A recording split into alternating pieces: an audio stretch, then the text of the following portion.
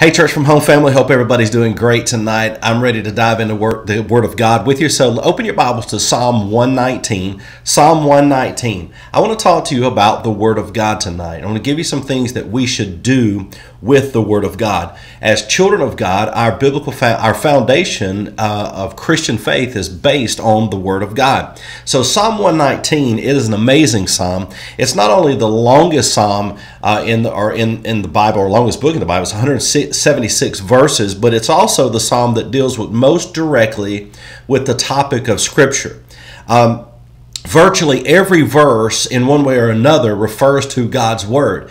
So I want to dive into that tonight. I don't think it's there by accident. I don't think it's there by happenstance. I think it's intentional. And you know the way that I feel. I believe that everything in God's Word is intentional. Now, who wrote this psalm? Most likely it's David is the author of the psalm that we're looking at tonight at Psalm 119.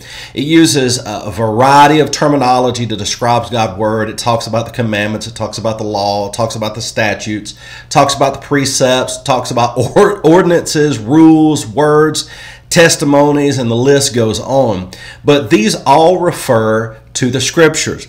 These Scriptures existed in David's day. So it's really essentially the Pentateuch is what we call the first 5 books of the Bible is what he's referring to. Now, Psalm 119 is one of the best examples of Scripture speaking about Scripture. It is the Word about the Word.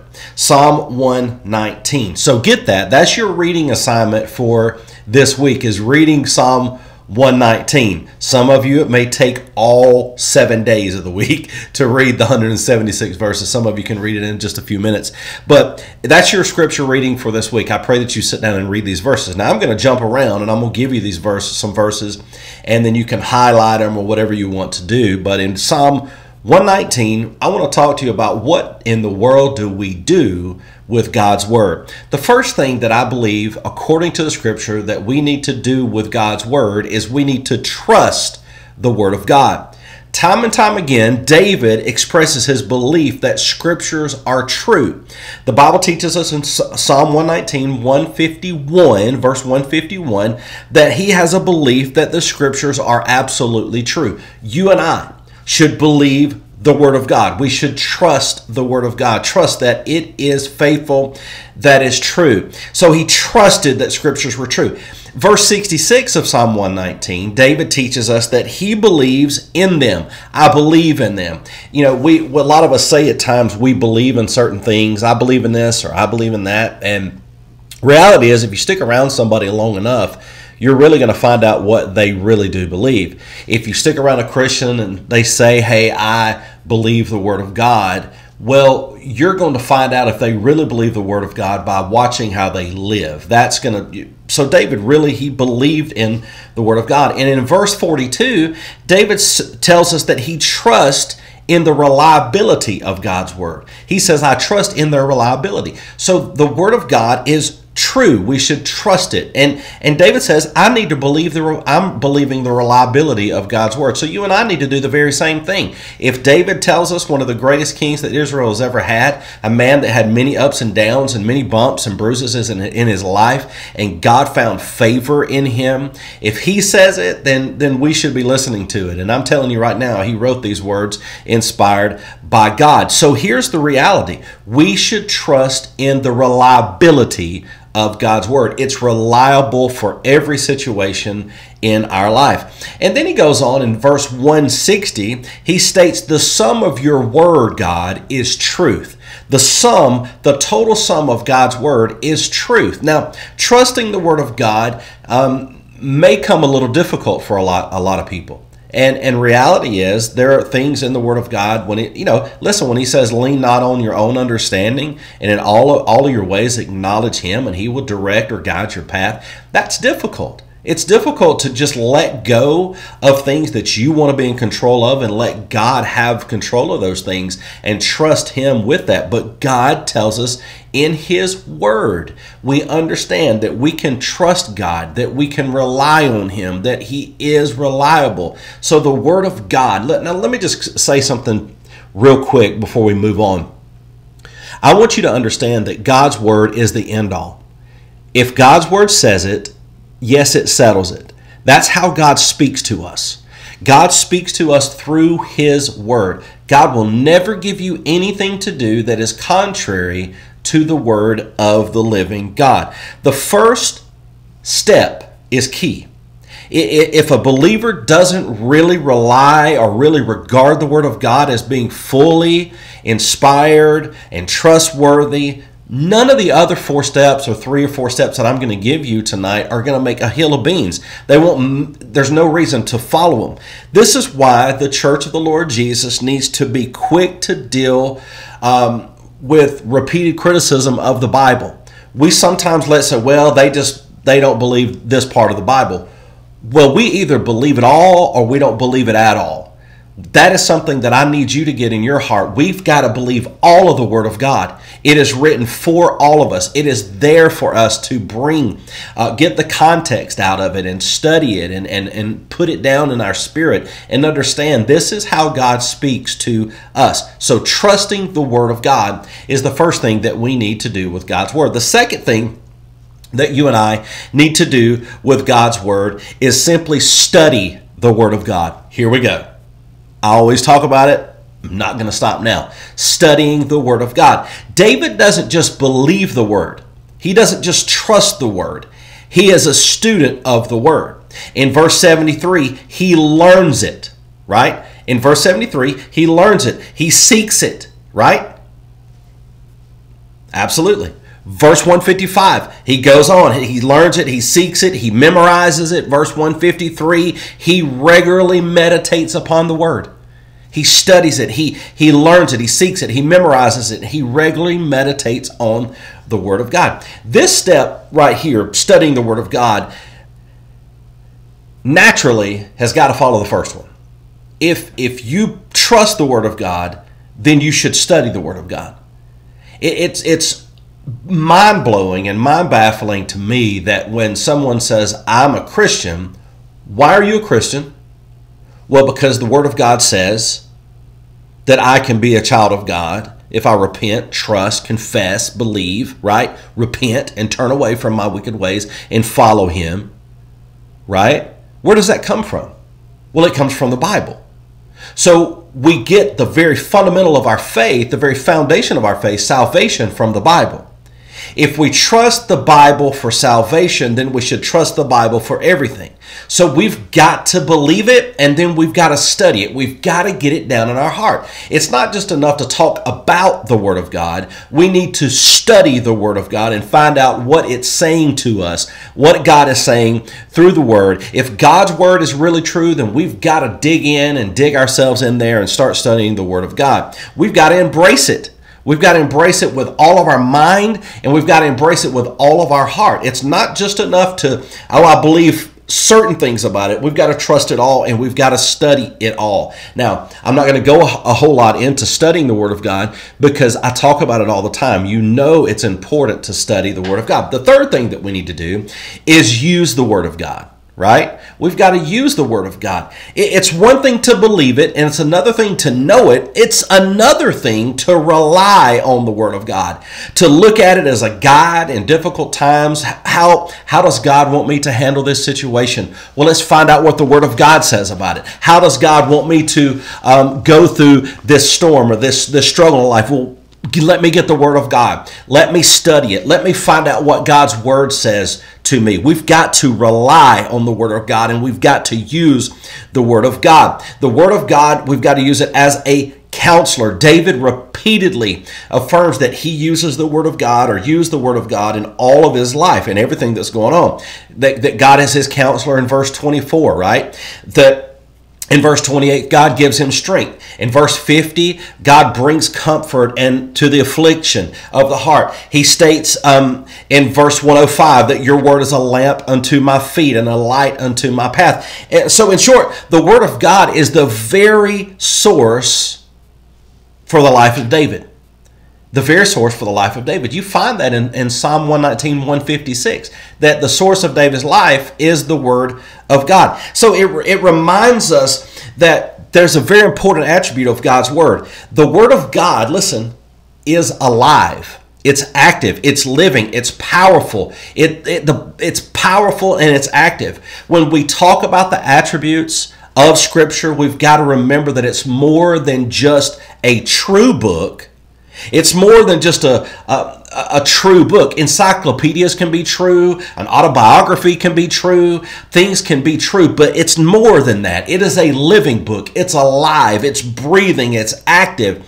It's it's the place where God, the God of this universe, meets you. And then he manifests himself unto you through that word. Now you say, Jeff, you're a word guy. I am a word guy. I absolutely believe that God speaks through his word. That is the vessel that he has left us. That's why it says that heaven and earth will pass away, but his word will abide forever. It's not just his spoken word. It is the word of God that was given unto man. Now, I need you to get it down in your spirit that this is how God does. Now, the fourth thing is delighting ourselves in the Word of God. We are to delight ourselves in the Word of God. So what's amazing to me is that David takes this whole thing another step further. He moves on than what we might expect. It's not just that he trusts it. It's not that he studies it. It's not that he uses the Word of God. He actually has affection for it. He loves it. He delights it. He has a deep emotional connection, emotional affinity to God's word. He loves it. He wants to hold on to it. He loves God. The Bible teaches us in Psalm 119, verse 159, that he loves God. You know that. I mean, verse 162, he rejoices in the word. He loves God's word. He rejoices in God's word. Verse 18, your word is wondrous, right? He's saying your word is wondrous. Verse 72, I love what it says here. It said it's better than the thousands of gold and silver pieces. And verse 103 says it's sweeter than honey to my mouth. So, to my mouth. No, that's not my mouth. To my mouth. It's sweeter than honey to my mouth. He has a delight for God's word. I'm convinced that probably is the missing piece for a lot of people that live the so-called Christian life today. For a lot of people, the Bible is viewed almost as it's just something that we get for, we need to use it, look at it, learn from historical things in it. It's literally, to a lot of folks, like taking your medicine. I got to get a little bit of the Word of God this week, and the pastor tells us, or the Bible study teacher says this, and gives me the Word of God. That's a sharp contrast to what David is talking about. David absolutely has a passion, he has a zeal, an excitement for the law and the commands of God. And the reason for this, it's not hard to find. David loves God's law, not because he's a closet legalist. It's because he loves God and he wants to reflect the nature of God. So how do we get that understanding, the nature and the character of God, is by studying the Word of God. He loves God's law. He loves God's Word. He loves God. And who God is what we are supposed to be like. We're not little gods. We're not little G's, regardless of what these crazy people have been teaching for years, that we're little gods. We're absolutely not. God is sovereign. God is holy. And we are to be holy as he is holy. And how do we get there? Not because of our little G status, because we have none. It's because of his big G status. He lives big in us and operates through his word. And we live out his word. You can say amen right there, because that is amenable. Is that a word? So any Christian who says they love God, but they despise the law, they're saying, well, we're under grace, not under the law. The law doesn't save you. The law doesn't give you a relationship with God. Your personal relationship with Jesus and what he did on the cross gives you access to God, right? But we show that we love God by the way that we live out his word. His word. He says to love the Lord your God with all your heart, mind, soul, and strength, right? Love your neighbor as yourself. We are to love God. How does God speak to us? His word. We are to love him and honor him by honoring his word. You can try to do away with the law of God all you want to, but it's still there. It's still there. And we are to to live by every word. What are we to live by? By every word that proceeds out of the mouth of God. That is what we're supposed to live by. So that is something that I need you to get in your spirit, that we need to have a delight for the Word of God, not despise it and not get ticked off when the Word doesn't say what we want it to say, or it says something that hurts your feelings. And a lot of people get mad at the pastor or the preacher or the evangelist when they preach something from God's Word that hurts their feelings, and they get ticked off and they say, well, I don't believe that. Well, the reality is, if God's Word says it, it doesn't matter who delivers it. It's from God's Word. So the Word of God is where we need to take up our issue. So if we love God, we will delight in His Word. And the final thing that you need to do, or we need to do with God's Word, is we need to obey it. I jumped a little ahead of myself just a second ago, but we need to obey it. Having all those other 4 things in our life leads to this last one. If you have all of those other 4 active in your life, you will love to obey the Word of God. David repeatedly expressed his desire to actually obey God's law, obey God's Word. He wants to follow it. He had a desire to follow it. He had a desire to keep it. He had a desire to fulfill the Word of God. So in our world today, the concept of obeying the Word of God or obeying the law is, honestly, it's not a popular opinion. It's not something, the concept that's just not noble anymore. We don't want to follow the law. Many see the law of God, the Word of God, all of the Word of God, not just the Old Testament, the New Testament as well. A lot of people see the Word of God is obsolete. And they see that if we have to obey the Word of God, what happens to grace? Well, grace is what gets us into a relationship with God, and not getting the punishment and the reward that we deserve. He paid the penalty for us, and now He's put us in a relationship with Him. And the relationship is, when you're in a relationship with somebody, you want to honor them. You want to love them. And what do you want to do? You want to treat them with regard. Well, He rescued us out of hell, so we should have a desire and affinity to obey the Word of God. David is not just keeping the law. And let me say it this way. David's not keeping the law to earn his salvation. He's obeying the law, obeying the Word of God out of his love for God. So why should we obey the law? Why should we obey the Word of God? It's because we love God. We obey Him and obey the Word because we love God. We should remember that Jesus Himself was very much about obeying the law. Before we get too quick to throw away the law, we've got to remember that Jesus, according to the Word of God, delighted in keeping the law, keeping the Word of God, keeping it. And He was obeying the Word of God out of love, but He wanted to keep the Father's law. He wanted to keep the Word. He kept it absolutely perfect for us. Be holy as I'm holy, right? Live as I live.